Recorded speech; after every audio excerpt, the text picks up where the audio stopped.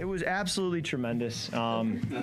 Literally decades. There have been decades of going to training camp every day, putting on your pads and thinking, maybe today coach will cancel practice and tell us to go to the water park. So much so that last year in Minnesota, there was that narrative brewing. It was just a rumor. Our long snapper played the cruelest prank I've ever seen. He hired 5 coach buses to come to the building and idle between the building and the practice field. The linemen didn't even get taped because they were so like, we're definitely going to the water park. And they just walk, but no one said anything. So they just walk past the buses, go out to their drill. They just kind of stand around, looking around, like surely he's going to blow the horn and tell us we're on the bus. Nope, horn blew, practice started, the buses drove off. They did not talk to the long snapper for about a month. That's a bad prank. That's not funny. That really isn't funny. I don't like pranks because they're only funny to the person who pulls them off. But you've got your players who are thinking they're going to get a day off, and then they got to refocus on work when the prank was to lead them to believe. I mean, it's genius, but it's not funny to anyone but the guy that pulled off the prank. I mean, it's probably pretty funny to that long snapper whose name we don't know because Kirk Cousins didn't say it, and I don't really know many long snappers' probably got names. Probably got cut. Where's a long snapper get the money to have 5 buses show up? Dude, you got to save everything you make. I know.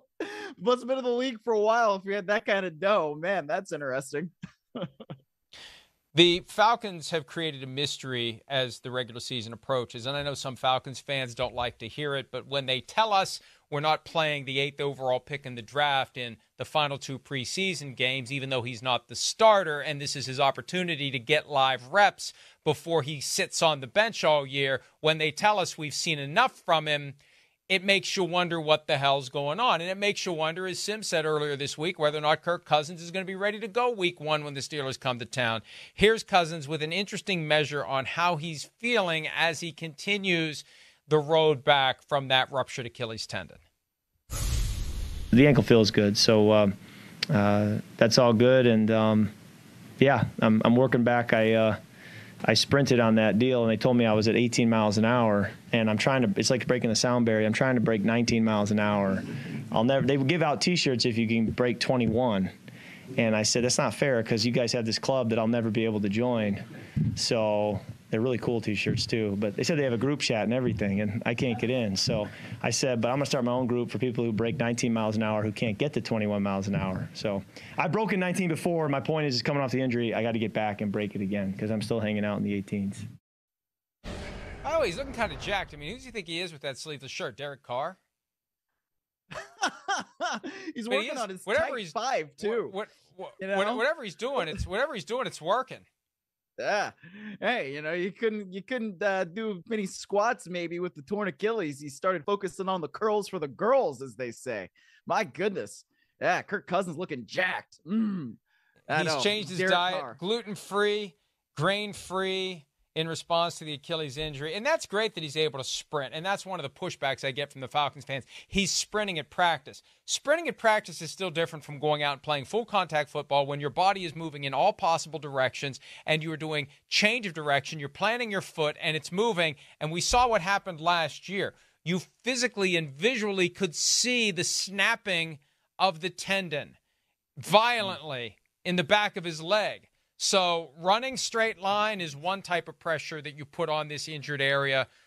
Planning and moving in cleats. I mean, everything changes when you put cleats on, and you're out there on that turf that doesn't really want to give. And why would they tell us we've seen enough?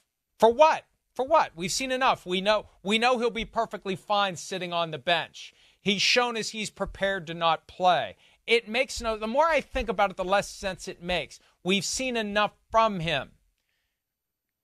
I don't know what they're planning, but what do you need to see from guy who isn't going to play?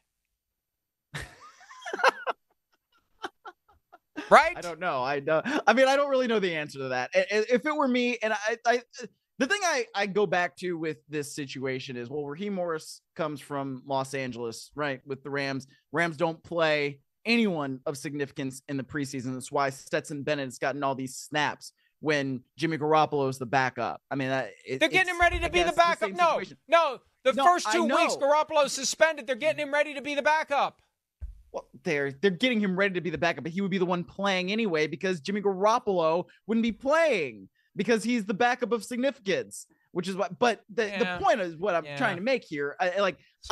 That's the explanation that I can come up with for why the Falcons are doing the things that they're doing. They try to put things in stressful, controlled environments. They had a scrimmage on Wednesday. It's part of what Kirk Cousins was talking about in his presser too. You know, they felt like they got really good work in that scrimmage.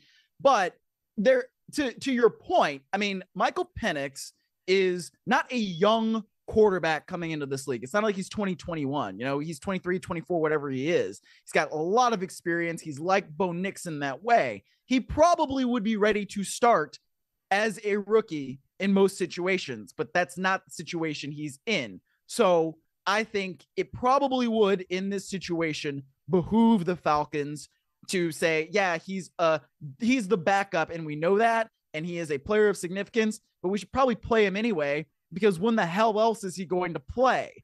That's the approach I would take to it. It's not the approach the Falcons are taking to it, and that's the approach that they've got to live with. There's a lot of curious stuff that's happened with the Atlanta Falcons, obviously, and this is just one of them. And that's what makes it harder to discern what they're doing, because they've already done irrational, unpredictable stuff. So those of us who are mostly rational have a hard time figuring out what is coming next. But as I said earlier this week, and I've seen, and it really is, on one hand, it's flattering that these aggregation sites are taking our content and slapping a few tweets from some random incels onto the back end, calling me out, and then making it a story. But we know how this goes. We know how X. I'm sorry. What are we dealing with? We've been residing in that mind to make the program. So that's anyway, all. So anyway, what's right here in the sheet? But anyway, what am I saying? What's my point? I had a point. Oh, I mean, they call it a crazy conspiracy theory. I don't think it's a crazy conspiracy theory to say they're getting ready to play this guy. And they're going to say that Kirk Cousins isn't 100%, and we're going to give him a couple of weeks, and we're going to let Michael Penix play while Kirk Cousins gets all the way to the point where we're comfortable. And then if Penix plays well, Penix keeps playing. It gives you the perfect cover to bench the rookie quarterback, because you're not benching him. Kirk Cousins is ready to go. I don't think that's all that crazy, especially when, if I would have said before the draft that the Falcons are lurking to draft Michael Penix, that would have been dubbed a crazy conspiracy theory. Hi, it's Mike Florio. Thanks for watching PFT on YouTube. Hit subscribe for the latest news and analysis from Pro Football Talk.